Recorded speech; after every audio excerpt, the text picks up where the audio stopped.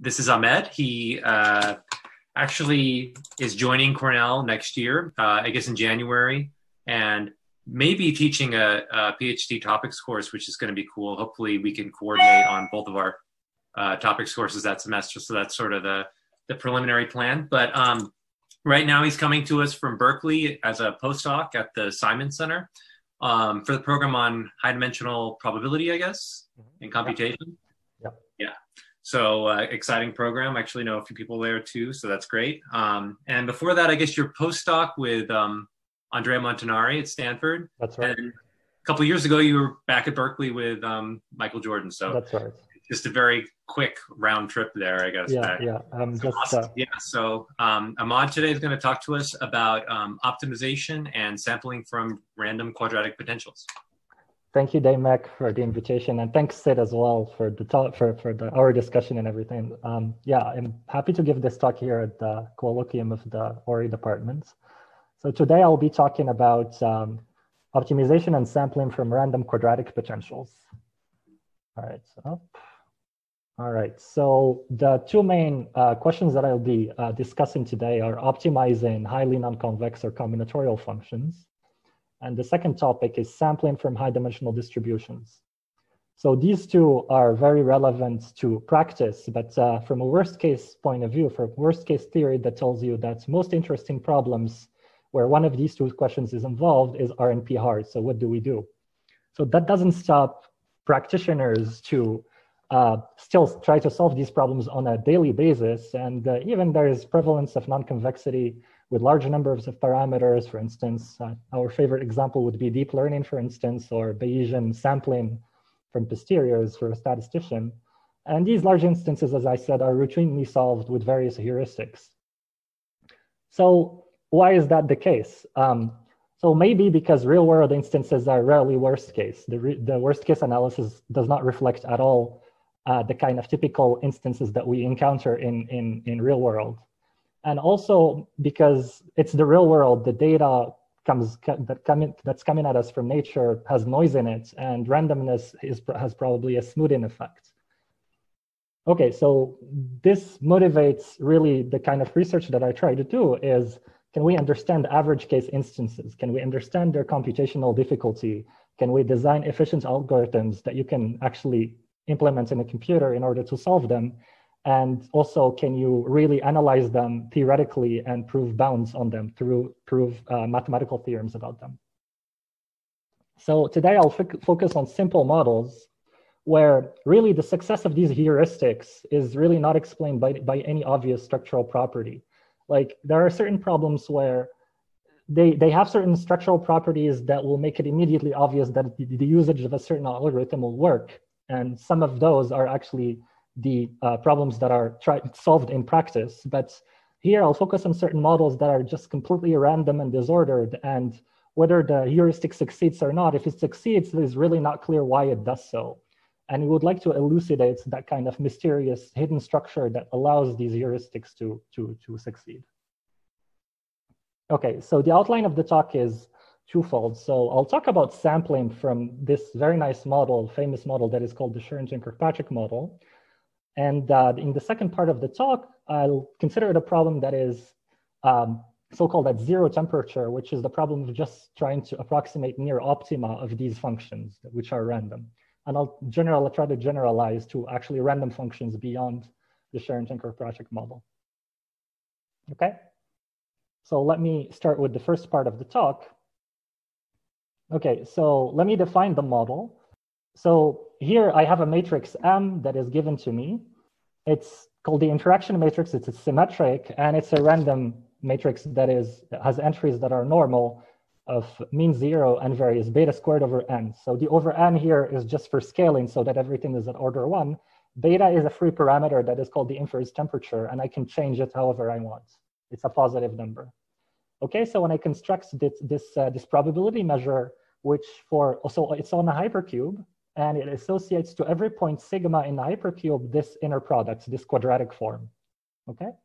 So mu favors vectors or configurations, we call them configurations, with low energy. So the lower this inner product is, this quadratic form is, the higher the weight that is put by mu on that point. So it is known from statistical physics and later proved mathematically that there's a phase transition in this model. So for beta smaller than 1, this is called the high temperature phase. And there are many ways to characterize it, but perhaps this is the most relevant one. If you sample 2 independent copies from mu, which are independent, and you look at their inner product and normalize it by n, then you converge to 0. So this inner product will obey a certain law of large numbers because the average of each one of these guys is 0. This will obey a law of large numbers, and this inner product will go to 0. So you can say that the model is in the high temperature phase, actually, if this is true. So you can take this as a definition. And in this case, the model has simple characteristics. You can compute its partition function. It has a simple form, and so on and so forth. The model is in a simple phase. On the other hand, if beta is greater than 1, then this is called the low temperature, the spin glass phase. If you still do the same experiments and you look at this normalized inner product, this will not converge to 0. In fact, it will not converge to any deterministic constant. It'll converge to a non-trivial random variable that we can understand, but it is still rather non-trivial, and it's not described by anything that is simple. And I'll come back to this point a bit later. So in this spin glass phase, the problem is that the structure of this Gibbs measure is highly complex, and there is a sophisticated mathematical description of all the relevant quantities or the relevant physical observables that one might care about in terms of this mathematical description that is called the Parisi formula. And I'll come back to that a bit later. But for this first part of the talk, I'll be only interested in the high temperature phase, in beta smaller than 1. Okay, so I'm interested in sampling from mu, or at least having an algorithm that efficiently samples from something that is approximately like mu. Okay, so the first observation is that mu is not log-concave.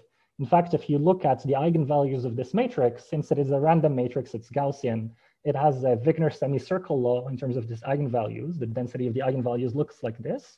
And so the eigenvalues are of both signs. So it's very far from being log-concave.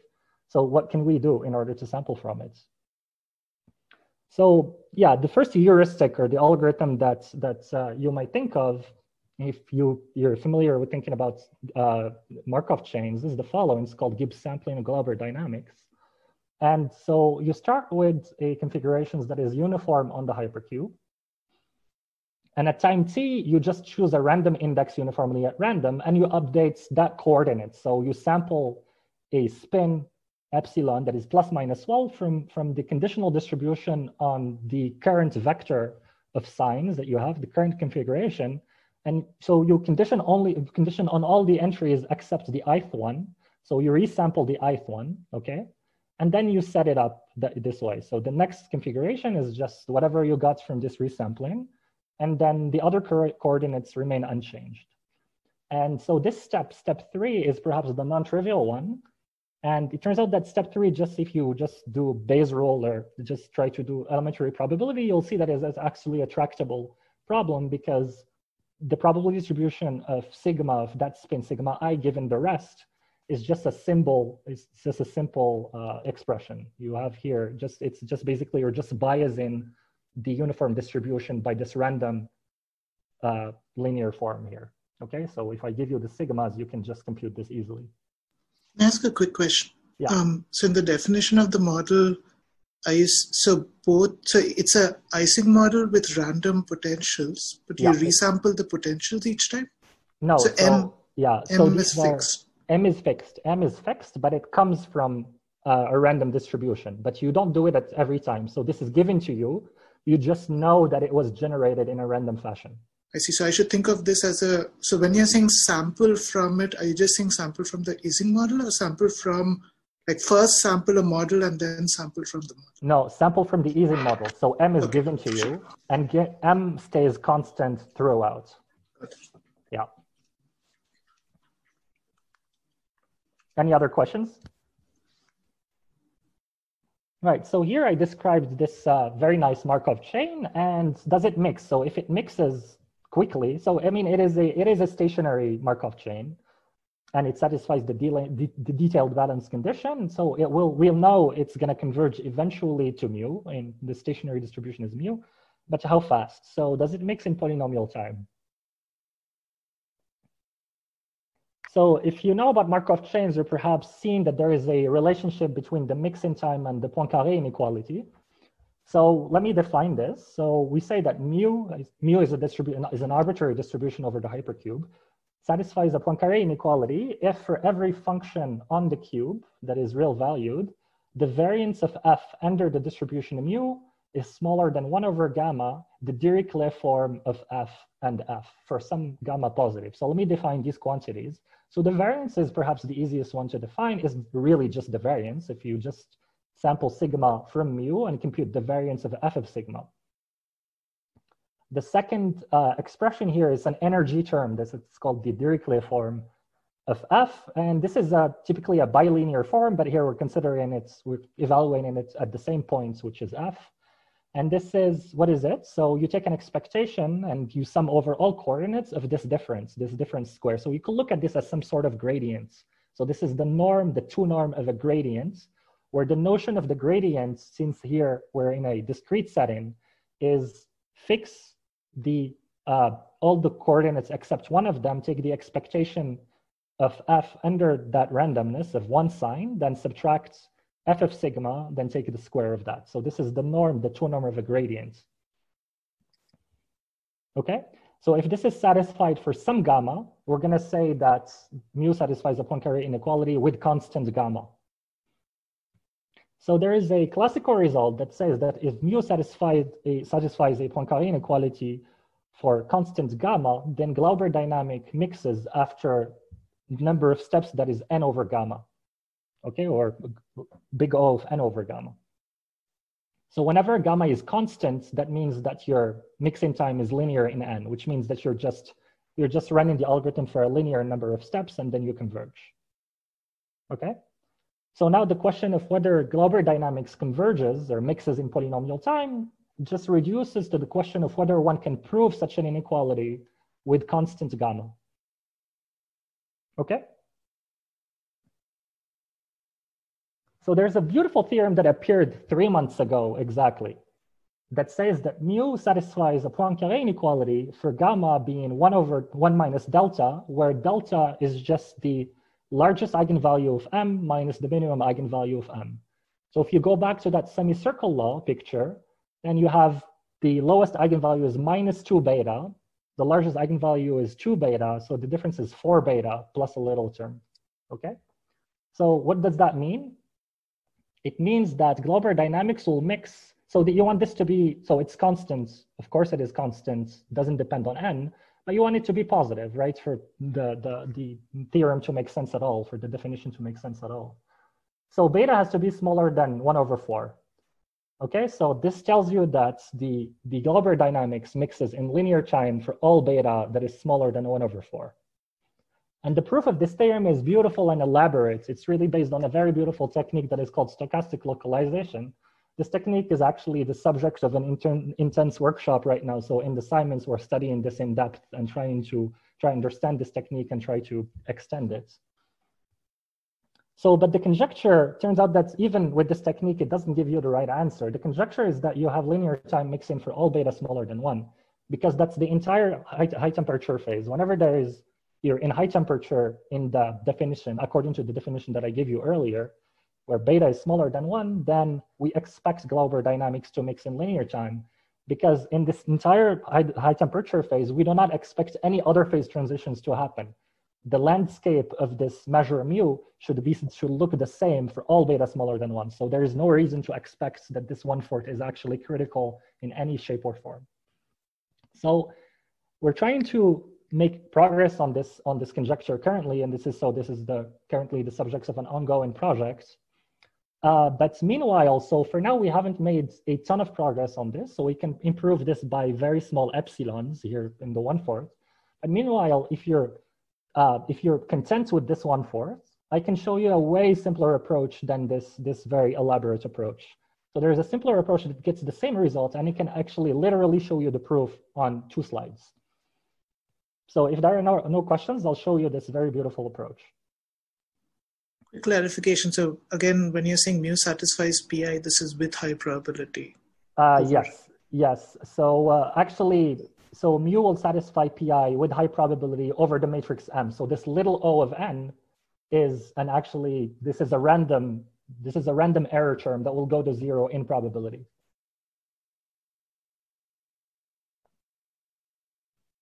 Right, so the main idea here, it's due to Bauer, Schmidt, and Bodino from last year, and it relies on a decomposition of mu into a mixture of products measures. So the measure mu is complicated. Nevertheless, you can decompose it into a mixture of smaller, simpler distributions. And so these guys were not interested in sampling or polynomial time algorithms or anything. They were trying to prove certain functional inequalities that are called log Sobolev inequalities for spin systems. But you can look at their paper and you can extract an algorithm from it. And it's a very simple one. So let me just for now tell you what this is. So if sigma is in, since sigma is in the cube, so the sign sigma I squared is 1, you can add a diagonal term to this matrix, any diagonal term without affecting mu, right? Because the diagonal term is trivially constant. It doesn't depend on sigma. So here I'm added a delta times the identity, okay? In order for M to be PSD. So this is the spectrum of M, okay? Then I'm just shifting it to the right. Shift it to the right so that this -2 becomes 0. If -2 becomes 0, then 2 becomes 4, right? So this is the source of this 4 beta. Okay? So now that you've done this, you know that M is smaller than C, then the inverse of M is greater than C inverse, which means that there exists a symmetric matrix that is PSD, such that M inverse equals B inverse plus C inverse I. Okay, so this is just saying that if A is smaller than B, then A inverse is greater than B inverse. This is all this is saying. Okay, now I have this potential that looks like a Gaussian. It's a Gaussian density, and I'm gonna write it as a convolution of 2 Gaussian densities. The first one has covariance B inverse, and the second one has covariance 1 over C times the identity. Okay, so this is just perhaps a non-clear way of writing the following. If you have a random variable that is Gaussian, mean 0, and has covariance M inverse, then you can write it as a sum of 2 Gaussians that are still mean 0.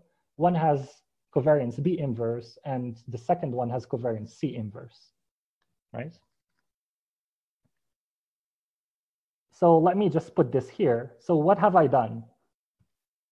I just constructed a joint distribution over 2 random variables now. One of them is sigma, and the other one is phi, okay? And the potential, the form of that probability distribution is just this whole thing, okay? So because we have this relation, if you marginalize on phi here, if I just integrate over phi, I get mu, just because of this relation. Here, mu0, by the way, is just the uniform measure, okay? Please ask me if this is not clear in anything. Then I have a doubt about the delta. It feels like, I thought delta is like an external field that you're applying. So no. So delta is not an external field. Delta is just a constant that's, it doesn't affect anything, right? Because sigma I squared is 1. Oh, because it's plus minus, okay. Yeah, because it's plus minus 1. So I can just add anything to the diagonal that doesn't affect anything. Okay, so we constructed this joint distribution. Now, the conditional distribution of sigma given phi is a product measure. So you can read it from here. This guy will go away, and then you can just expand this, and you would actually get this. So this is just a tilt of the uniform measure. It's a product measure. So if you give me phi, then sigma has a a product measure. So the coordinates are independent. Okay. Now, what is the marginal of phi from this distribution pi? You can just sum over all the sigmas here. Okay. Now, if you sum that and you do some algebra, this is really 2 lines of computation. You get a form that looks like this. So you have a quadratic term that has a minus in front of it, and this is a PSD matrix. And you have another potential term that is coordinate-wise that is given by this function v, that is actually just log cosh. This is just the log of the hyperbolic cosine of c times x. So this is a simple computation. Now you see that there is a competition between these two terms. So this function is convex, right? Log cosh is convex. This function is concave. So there's a competition between a concave function, between a concave function and between a convex function. Now we can compare their Hessians. So which one will win? The Hessian of this one, since B is PSD, the Hessian of this one is greater than C, if you forget about the minus. So now you can compute the second derivative of V. You can compute that second derivative. You differentiate twice, you get a C squared outside. And whatever remains is 1 minus tangent, hyperbolic tangent square smaller than 1. So the Hessian of this part is smaller than C squared. Okay? Now which one will win? Nu is log concave. You want this one to win if C is greater than C squared. If this term is not convex enough to overcome the concavity of this term. Okay? That means that nu is log concave is beta is smaller than 1/4 because C is 4 beta. Okay? So now we have a very nice decomposition of the measure mu in terms of a mixture of measures, which are each one is a product measure, and the latent variable that gives you the mixing weight is itself log concave. So what is the algorithm? Now what I can do is I can sample phi first from a nu, from its marginal. Since nu is log concave, I can use Langevin dynamics, for instance. And I know by earlier theory that for a strongly log concave potential, or for a strongly log concave measure, sampling from it with Langevin dynamics will mix in linear time, right? Now, once I get phi, I can sample from the conditional distribution, which by construction is a product measure. So you can just sample each coordinate on its own, doesn't depend on anything, and this is the form of the distribution. Probably that sigma is 1, the one coordinate of sigma is 1 is just given by this logistic, right? So now this is the algorithm, that's it. So this algorithm will converge, will give you an approximate sample in polynomial time if beta is smaller than 1/4. And this method relies on this judicious decomposition. So you're trying to decompose the measure into a mixture of simpler measures, in this case, product measures, where the mixing weights are given by a log concave distribution. So we tried to extend this to beta larger than 1/4, but seems like our efforts for now haven't gotten very far. So the main question I would ask is, can you get another decomposition? Can you decompose mu into a mixture of tilts like we did? So mu is a mixture of these mu taus. Mu taus are the tilts, or I mean, they look like this, right? Sorry, this thing. Such that, and the mixing weights that are given by this measure M is easy to sample from. And so M here is basically the equivalent of nu. So nu here was log concave. That means we can sample from it efficiently. And you want this to happen for all beta smaller than 1. Quick question, Ahmed. Where did you use explicitly that beta is less than 1/4? Yeah, here. So in this argument in arguing that I want nu to be log concave, because otherwise this term will win out and you wouldn't get log concavity. Right. Okay. So for now, yeah. So this is the question, and you see that this question is you can basically use this as a recursion, right? So I want to sample from M easily. So suppose I give you this decomposition, and what does it mean for M to sample from M easily? I want another algorithm. So you can ask to decompose M itself as a mixture of simpler measures and etc. So you can have a tree of decompositions. So this kind of approach will show up later when I talk about optimization, that there is a tree decomposition of the measure mu.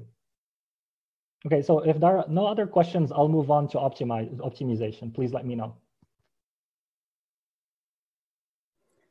Does the same trick work if sigma takes more than 2 values?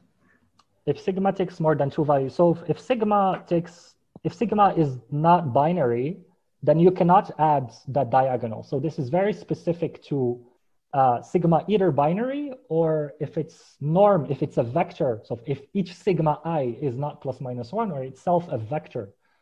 And if these vectors are in the sphere, if they're on their 2 norm is 1, this still will work.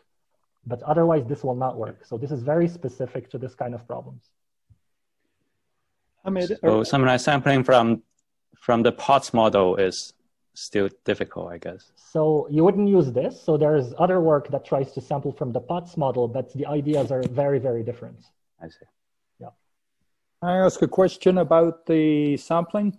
Yeah, please. So your first sampling, you sampled sequentially through you randomly chose one component and updated that and then went to another component. That's right. I'm thinking of sort of iterative methods for linear systems where you can do them one at a time or you can do a whole bunch. Yeah. So your second sampling is doing all of them at once. So I was wondering in the first one, if you, fixed your last one and then chose each component based on the previous iterate and sampled each of the components and then iterated, would that also have similar dynamics? Would it also mix in linear time? So you're talking about step 1, right? Not this algorithm, the previous algorithm. The Glauber dynamics. So you want right. So yeah, I want to do sample all the components and then update my sigma and then do it again. So that's I'm not sure I understand. So that's what we were doing, right? So I get a configuration initially. So you have to initialize in some way. So I give you a vector. Now I choose one component and I update it. Then I choose another component and I update it, right? So what were you suggesting instead of this? Instead of doing them sequentially, you hold fixed all of the components and then you sample each component based on the previous vector. And then you update all of them at once. So you don't do it one by one, you update all of them, which is sort of a product system somewhat similar to this. So that will give you another Markov chain that is different from this one. It'll be slightly more difficult to analyze. I think in practice that should work, but we don't have an analysis for that. Yeah. So if you want to prove that Glauber dynamics mixes for that particular, or that algorithm will have linear mixing, then you would have to prove a Poincare inequality for that particular Markov chain. And perhaps that's not known. I am not aware of anything that's known for that. Okay, thanks. Mm-hmm. Ahmed, just curious, is there anything fundamentally different about these discrete distributions when beta goes from 1/4 to 1/4 plus tiny epsilon? No, no. That there is, or at least we believe that there is nothing substantially different. There is nothing fundamentally different between beta equals 1/4 and beta equals 1/2. So it's the same picture. What would go wrong if you tried to use the beta equals 1/4 distribution as an important sampling distribution for 1/4 plus epsilon? So yeah, great. We don't know how to make that work. So if you try to do that, if you try to increase the temperature in a schedule, that would be like simulated annealing or something like that. But we don't know how to analyze that either. So you would have to prove that every time you mix quickly, you mix in linear time in order to keep doing that forever. But yeah, it's not clear how to make the analysis work. It's not, so this technique definitely doesn't work. You can't use this technique. Yeah. Yeah, that would be a great way to do it, but we don't know how to analyze it. Yeah. So if there are no other questions, I'll move on to the second part of the talk, which is about optimization.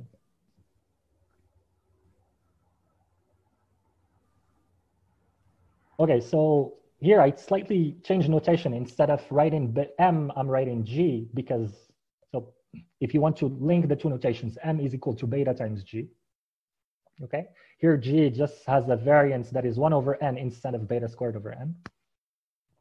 And now instead of considering sampling from the associated Boltzmann measure, I'm considering the problem at 0 temperature where beta goes to infinity, in which case the measure concentrates over its global maxima. And now I'm asking just to maximize, to constructor, to find one of those global maxima. So I'm asking you to optimize this function, this Hamiltonian H, subject to the assignment being plus minus 1. Excuse me. So here, of course, I mean, if I change this space, if this space was just the sphere, for instance, the answer would be immediate. So you just look at the first eigenvector of this matrix and you would be done. But on the cube, the problem becomes much richer. It becomes much more sophisticated. So this is called the ground state. Like any sigma that achieves this maximum is called the ground state. So there's a generalization. You don't have to only consider quadratics. You can consider any Gaussian process that has this property. I'm going to explain. These are called the mixed p-spin model, or the mixed p-spin Hamiltonian. You can consider any Hamiltonian that has the following property, that if you look at all these random variables that are indexed by sigma over the hypercube, they form a centered Gaussian process with covariance. When I look at the covariance and I evaluate it at 2 points, sigma and sigma prime, the outcome only depends on the inner products between sigma and sigma prime, passed through a nonlinearity Xi. Okay? So these are called mixed p-spin models. And the story that I will tell you will apply to all of them. But just for concreteness, I'll just consider this quadratic case. So just to give you an example of such a process here, you can consider what's called the 3-spin model, where instead of considering just 2 body interactions, you can consider 3 body interactions. So sigma I, sigma k, sigma j. And here the coefficients are also random. So here you had a matrix G, Gij. Here you have a tensor that is of order 3, Gij. So this will fall into this framework. Okay. But now I'll just restrict my discussion to the quadratic case. Okay, so I want to optimize. Can I efficiently find an approximate ground state? So if I just give you the quadratic, you can just store the matrix G and then evaluate gradients or do whatever you want with it. But in general, I can even consider a more restricted model of computation where I only require to have a gradient oracle. By that, I mean, there is an oracle that only gives me gradients at any point I query. So I give it a point in the cube or in my space Rn, and it gives me the Euclidean gradient of the Hamiltonian at that point. And that's all I will need. I will only need gradients. And the task is to output a configuration or a vector that is binary that depends on all my queries, such that the energy or the value of the function at that point is at least 1 minus epsilon times the maximum with high probability. So that means that you're epsilon close to the optimum. And also I want the number of my queries to be small, to be linear, polynomial, at least, at most in n and 1 over epsilon. Sorry, what does the gradient mean here in the context of sigma is discrete? That's a good point. So I didn't explain that. So if you look at the expressions that I wrote down, so this is just an algebraic expression. Sigma doesn't have to be on the cube, and the gradient would be just the usual gradient in Rn, the Euclidean gradient, which is G times sigma. Here as well, so you don't have to do anything. You just can compute the Euclidean gradient of that algebraic expression. In general, what you can do is at this level of generality of a Gaussian process on the cube, how do you extend it to Rn? So I'm going to have to consider an extension of this function to the entirety of Rn, and that's called the harmonic or the multilinear extension. So basically what you do is you just look at product distributions over each coordinate, and the mean of that distribution is xi. So look at the distribution on plus minus 1, whose mean is xi. Now I'll define the value of this function at the point x, which is just in the cube, in the solid cube, I mean, as being the expectation of h over sigmas that have that distribution. That for each coordinate is plus minus 1 with mean xi. So that's called the harmonic extension. Now you have a function that is defined on a full space, and you take the Euclidean gradient of that. So this is a convoluted way to say that in our case, the gradient is just G times sigma.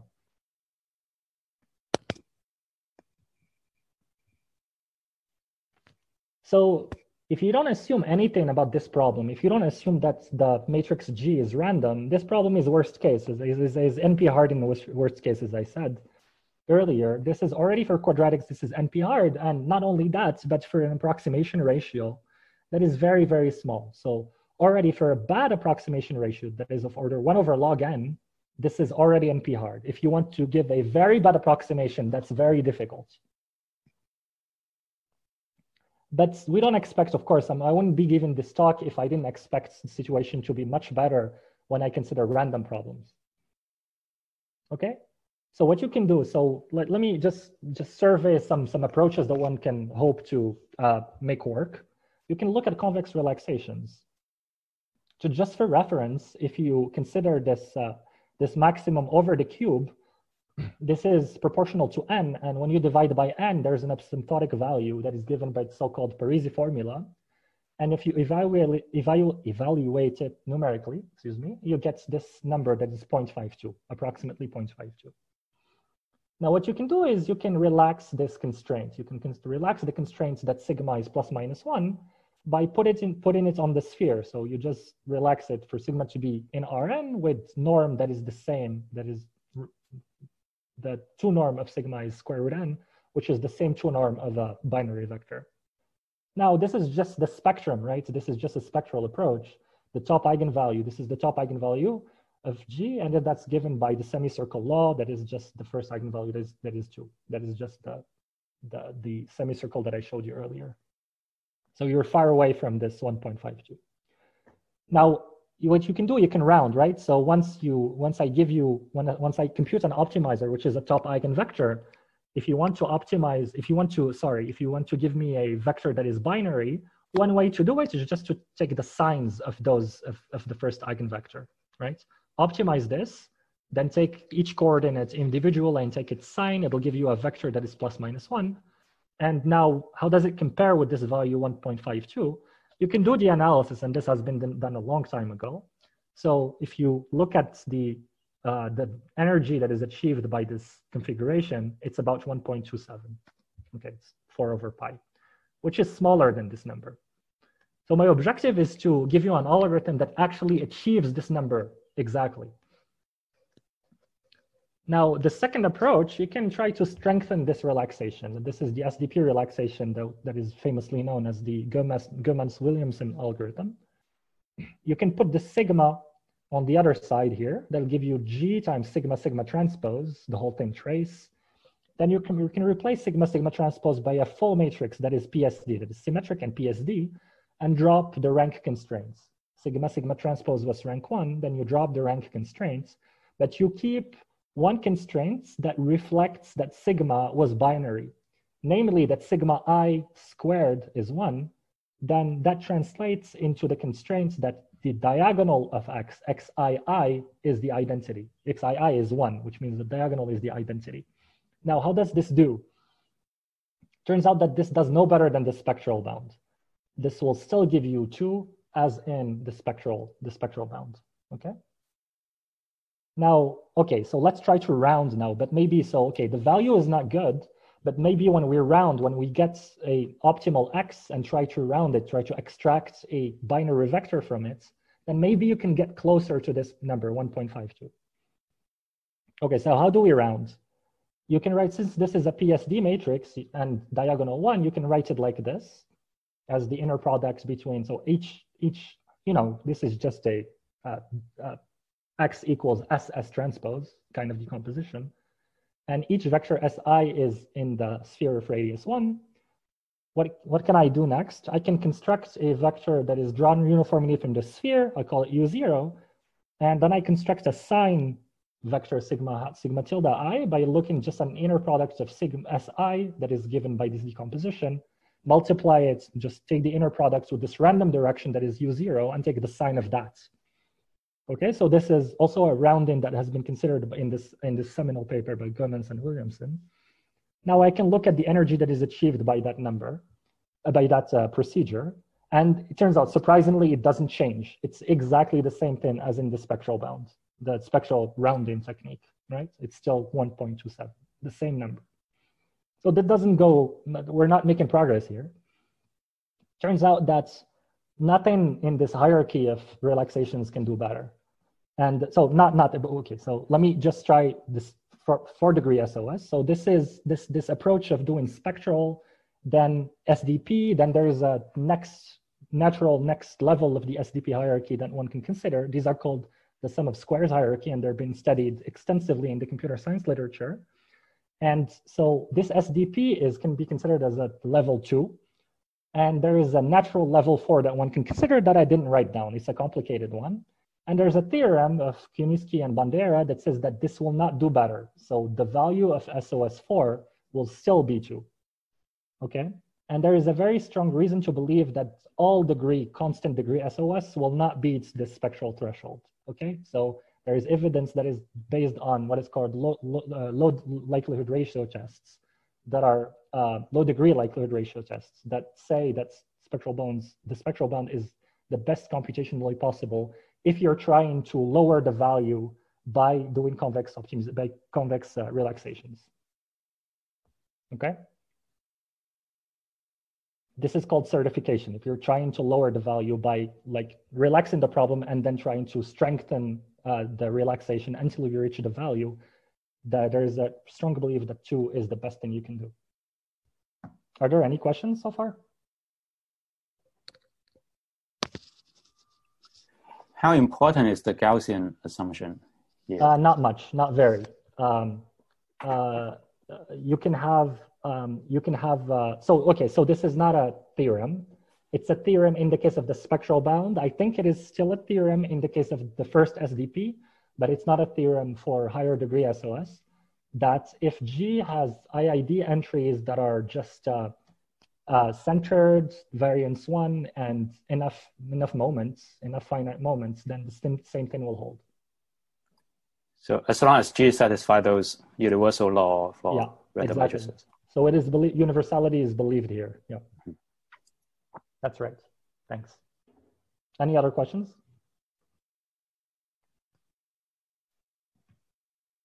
Okay, so let me tell you about the main result here. So we actually are able to overcome this by not considering relaxations. You're just trying to optimize directly.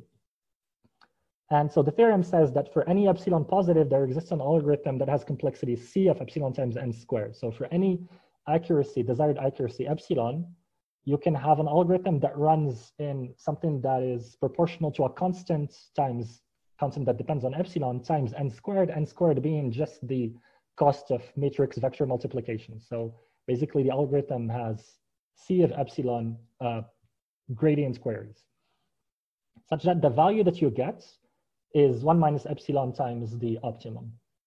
Okay? So there's an assumption behind this, and it's an assumption that is believed. Let me just spell it out for you. Is that the Parisi formula at 0 temperature is full replica symmetry breaking. If these words don't mean anything to you, let me explain them in the next couple of slides. This is a conjecture in mathematical physics that has been advanced a long time ago and is widely believed to hold. But unfortunately, there is no mathematical proof of it. It's actually one of the biggest open problems in that specific area. Okay. So, quick question is, what does the algorithm look like? Yeah, of course. I'm gonna, of course, show you the algorithm. All right. Yeah. So let me first explain what this is, because I'm gonna need to define the Parisi formula anyway to show you the algorithm. So what is the Parisi formula? I'm gonna have to first consider what is the value of this optimum. In fact, so this problem is not convex. So how do I certify that I am optimally solving the problem where the problem is not convex? So I need to tell you what the value here is, and I try to approximate that specific value in order to say that I'm optimal, right? So what is the value of this? So that value is given by what is called the Parisi formula. So let me just spell it out for you. So I can consider a space of functions that goes from, so gamma is from the interval 0, 1 to the positive reals. They're non-decreasing, they're L1. Okay, their integral is finite.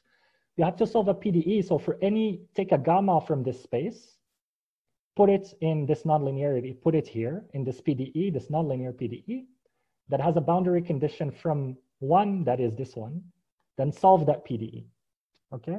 Now consider this functional that takes gamma and then its value is take the solution of the PE at the point 0, 0, at time 0 and position 0, and subtract this linear term in gamma. So this is a function of gamma. And the theorem says that the maximum divided by n converges to the infimum of this functional over this class. So this is called the Parisi formula. It's a beautiful formula. It's a crowning jewel in probability theory. And there are many, many open problems about it. So just the mere fact that this formula holds is a mystery. Why does it hold? Why does this maximum turn into an infimum of an extremely complicated problem that can be formulated in terms of nonlinear partial differential equations and, like a variational problem over infinite dimensions? Quick question is, what is Xi again? Is this that nonlinear yes. the dot product? Yeah, so Xi is the nonlinearity that gives you the dot product. But here you can consider Xi to be x squared over 2, in which case Xi second is just 1. Yeah. So for the specific case of the SK model, Xi second will be just 1. So Xi second shows up here and here. Okay, so there's a formula. Okay. Now what we can do is try to get an algorithm that approximates this formula that gives us as a value that is given by this formula. Okay, just so let me explain what is full replica symmetry break-in. Full replica symmetry break-in is just saying that the infimum of this variational formula is given by a strictly increasing function. When you compute this infimum, the infimum is given by a strictly increasing function. Okay, we don't know how to prove this. This is an open problem, but you can discretize this variational problem and put it in your computer, and you'll find indeed that by simulation it looks like this. Okay, so we actually believe an even simulation shows that this is the case, but we don't know how to prove it. Okay, so this is by definition. What I mean by full replica symmetry break-in is this. Okay, so now let me tell you the algorithm. I showed you the Parisi formula. I showed you what is full replica symmetry break-in. Let me tell you about the algorithm, and this is what we call incremental approximate message passing. So the algorithm has two iterates, two quantities, two vectors that are m and z that are the most relevant ones. So they're initialized in a certain way. Now the algorithm behaves recursively, so it's an iterative one. And at step L, if you give me the z's up to time L, I'll put them in a function f, and this function can be arbitrary. Choose your function, your favorite function, and compute these z's, this function, evaluate this function over these z's. It'll give you a vector m. Now, take that m and compute the gradient of the Hamiltonian at that point, and subtract some linear combination of the previous m's. That will give you the next z, and then do this again. Okay? So this is a very large class of algorithms because however you specify this function f, or these functions, this sequence of functions f, that'll give you a new algorithm. So we can try to analyze all of them and try to get the best choice of these functions f in order to achieve the value that we want. Okay? How do we choose these nonlinearities? There is a very beautiful ingredient that is aesthetically very pleasing, and it turns out that is sufficient. And this comes from a lot of, it comes from a deep picture in statistical physics that I can't explain right now. But this says that there must be orthogonal updates. So what is the property of orthogonal updates? By the way, this property has been only recently exploited algorithmically by Eliran Subag for another problem, related problem. But this has been known in physics for a long time. The orthogonal updates property says that when you look at an increment in the m's and in the z's, that should be orthogonal to all the past. So now I want this to be true in my choice. I'm going to bake this as a constraint in the choice of these functions f. Okay, so the ansatz that I will give is the following. I'm reducing the choice of these functions f to a smaller choice a priori, which is the choice of these control vectors or control functions uj. Okay, so I'm choosing to instantiate f in this following way. And you see here that there are increments, and then if they're independent of these guys, then the expectation or the inner products of ml ml plus 1 minus ml times mj will be approximately 0. So this justifies the choice of this thing. So the high-level picture is as follows. Let me not bore you with the details. We're going to start from 0. So we want to converge to one of the corners of the cube. We're going to build a controlled diffusion that starts from the origin and explores a random path towards a corner of the cube. Okay? So we're going to steer this vector m, we're going to steer it in a certain way that at the end of the day, it'll converge to a corner of the cube. So there is an equivalent description in terms of a tree that's called the ultrametric tree. And this is really related to this decomposition that I showed you about when I was talking about sampling, that the measure mu, which is extremely complicated and lives at the origin here, lives at the root of this tree, can be decomposed in a recursive way into easier, more manageable distributions. But I will not really make that more explicit than this. So now you can do a bunch of computations. You can do a lot of analysis for this kind of algorithm. And then you can actually compute the value that is achieved by this algorithm, and it's given by an optimization problem. So for each u, for each choice of these controls u, I get a value that is this. Okay, so now I've written it in continuous time because I can let n go to infinity, then I can let the discretization step of this random walk to go to 0 in order to get a continuum time limit problem. So for every u, I can replace it by a stochastic process ut, and the value that I get is this thing. There are constraints on what that u can be that are just given by constraints of the algorithm, that are practical constraints in order to implement the algorithm, that are these two. So now you want to choose u in order to maximize this energy, and that's what I call E star. So the problem of algorithmic design becomes a question of a stochastic control problem. So now the theorem says if there is full replica symmetry break-in, then E star is the Parisi formula, is the ground state. And this is a duality result. So if you're familiar with convex optimization, and I'm sure all of you are, that here I have a maximum, I have a constraint, I can dualize this constraint, put a Lagrange multiplier here, try to solve compute the dual. The dual turns out to be exactly this. So the maximum turns into an infimum because of this duality. And the earlier question of why the maximum of a Hamiltonian converges to a variational problem that looks like an infimum is actually hidden in this duality. So the duality is why you go from a maximum to an infimum, and it seems that wasn't recognized before. Okay, so now at a high level, this is what happens. Now, once you solve this control problem, that will tell you exactly what the optimal u is, and then you can use that u. You can go back and use that u here in your algorithm, and you're done. Okay, so this is the very high level scheme, how the algorithm works and how its proof works and how its analysis works.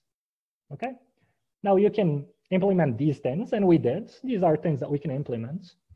And yeah, they give you good results. So for instance, if you look at this first figure, you can consider solving the problem for increasing n. So we're going in this direction from the right to the left. You can compute the value that is achieved by the algorithm.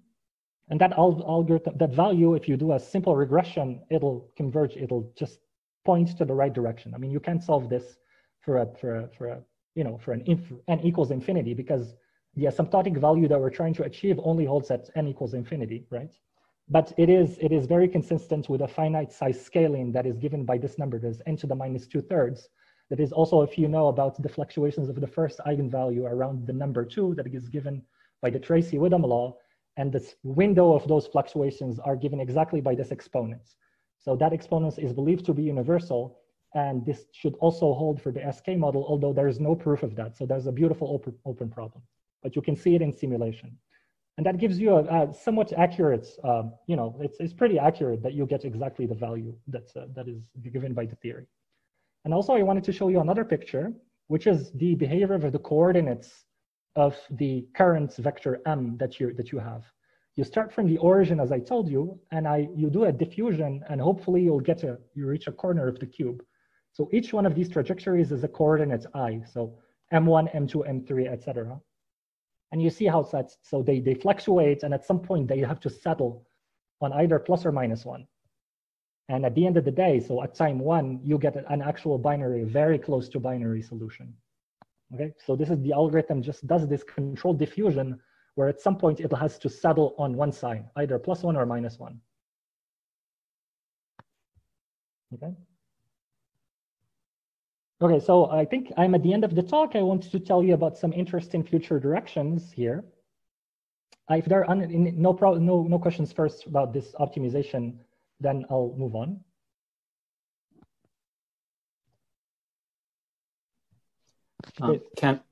Question. Can I use your algorithm in the context of the Montanari and Sen paper, which looks at the stochastic block model and stuff? Right. So I was going to talk about that as a future direction work. So yes. Short answer is yes, but just wait 1 minute and I'll tell you. Sure. So you've explained things in terms of this strong duality result. Yeah. Is weak duality something simple and understandable? Weak duality would be when you don't have equality, but you have an inequality. Well, for any feasible solution, any feasible sigma and any feasible gamma, that you have that inequality. Right. Is that trivial to see? No, it is not. So there is a lot of work hidden behind proven equality or even inequality. So if you know, so this is a stochastic control problem, then what you can do to solve it, you can do dynamic programming. Now, write down your dynamic program, then try to convert it into a Hamilton-Jacobi-Bellman equation that will give you a nonlinear PDE that describes the evolution of the solution to this control problem. Then what you can do here, from there, you can convert this Hamilton-Jacobi-Bellman equation into the Parisi PDE via change of variables. So once you do that change of variables, you'll end up with something that looks like the Parisi formula. And you have to do the right change of variables. So there's some work there. There's some technical work in terms of PDE theory and variational calculus that you have to put in order to get an inequality. Now, where does the equality come in? The equality is saturated if you have full replica symmetry breaking. Basically, what you need to have is that the minimizer is strictly increasing, so you can compute variations over it. You can wiggle it a little bit in order to compute first order stationarity conditions in order for this constraint to hold. Okay? And that's how you get the equality. So maybe this is a very high level and probably didn't make much sense, but yeah. No, I was just interested in inequality, and just for the Parisi formula, is the inequality easier to see? No, it's really not. It's okay. It's really the same argument. It's the inequality is just as hard as the equality, and okay. The last step when you go from inequality to equality requires this assumption. Sure. Yeah, that's all. All right, so the next problem that I'm excited about that I want to discuss is this thing that is called the perceptron problem. And it's also in computer science, it's also called discrepancy minimization. It's the following problem. You have Gaussian vectors that are IID that are of size n. And so the formulation of the problem asks you to find a vector that is either binary or on the sphere. So these are two variants of the same problem, such that these inner products in absolute value are smaller than a constant times square root n. So if you're familiar with discrepancy, there is this famous result by Joel Spencer, that says that no matter what the G's are, these G's are, they just need to have norm 1. They have to have L2 norm 1. You can find a sigma such that this is true for some kappa. Turns out that if you assume that the G's are random, you can hopefully do better. And in particular, you can try to make this existential statement algorithmic. You want to find an algorithm, an efficient algorithm that finds you a sigma that satisfies all of these constraints for a number of constraints that is proportional to n.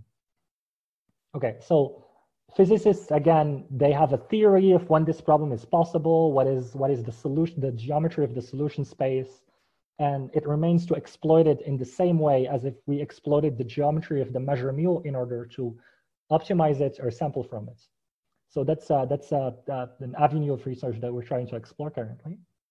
The next problem is one that Yudong talked about, that mentions, is the problem of max cut or mean bisection on a random regular graph. If I give you a graph and I ask you to partition it into two communities, equally sized communities, such that the cut in between those communities is minimal, or I don't, so that's the mean bisection problem. Or for the max cut problem, it's slightly a different one. I don't require the two communities to be equally sized, but I require that the cut in between them is maximal instead of minimal. So these problems are somewhat related. Now, if the graph is random and regular with constant degree, we do not know how to do this with an algorithm.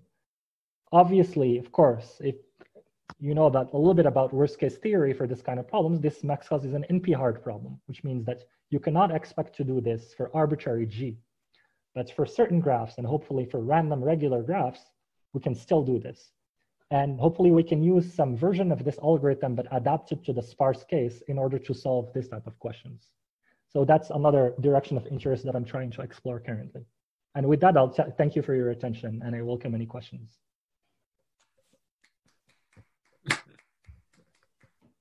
Thanks. Any questions? I guess since you mentioned the discrepancy, so the Lovett Maker algorithm at a high level seems similar in that they're also doing a diffusion on the hypercube. Yeah, so yeah. Do you know any connections? That's a very good question. No, it looks suspiciously similar, but we do not know how to link these two approaches. It's that's one question that has been in my mind like 2 weeks ago probably, and I was thinking about it, but it's not clear. So when you look at their algorithm, it's simpler than this. But also there's another way in which these things don't match. This is extremely specialized. So I'm exploiting these very intricate structures that are given by the Parisi formula. But in their case, since they're working with worst case instances, there is no reason why you would expect something like this to hold, right? There's no Parisi formula, there's nothing like that. So why would the same approach work? It's a mystery, I don't know. This is still a question that is very interesting and we do not understand it.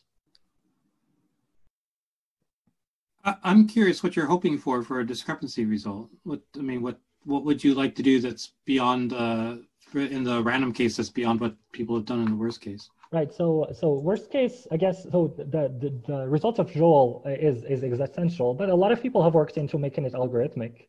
Yes.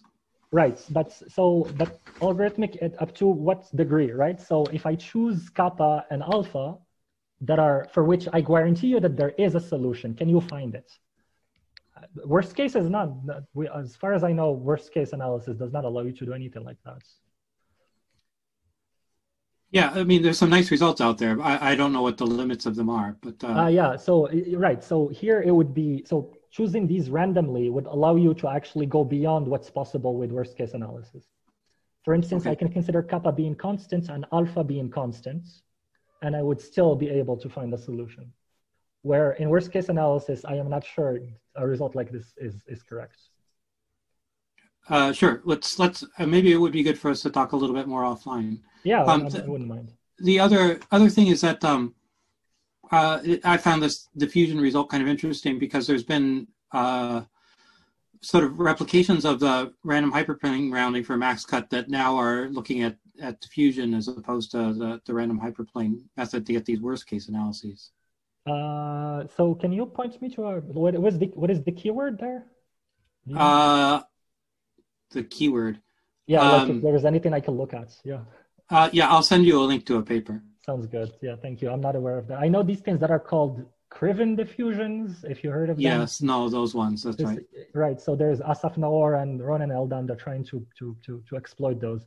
So this is related, joins Sid's question. So there are these results that like use these diffusions in a way that kind of suspiciously like look like this one, but in the worst case scenario, and somehow they work. But it's really an interesting question. Why, and is there a connection? That's very interesting. I don't know. Yeah. Sure. Thank you. Thank you for the talk. Yeah, thank you. So I guess if you ran like gradient descent on this, it would fail like very, very quickly, right? Yeah. So you can actually analyze it. Gradient descent will fail so it'll give you an energy that is proportional to n. So you'll still get something that is completely non-trivial, but the coefficients, I wanted the right coefficient. I wanted that 0.52. It will not give you the 0.52. It will give you something strictly smaller, and that's understood. I think that's understood. Yeah. Hmm. Yeah.